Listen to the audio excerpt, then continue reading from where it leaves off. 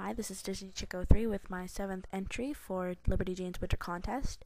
It's a pink blouse with a collar that pokes out over a flowered sweater vest and some dark wash jeans.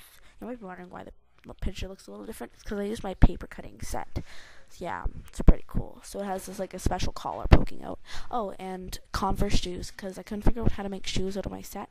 So I just picked one off the internet. That's what I would like the shoes to look like, because I love Converse, because, Converse rocks. So it's sort of like a preppy, sort of casual thing for my dolls. Yeah. Toodaloo, guys. Bye.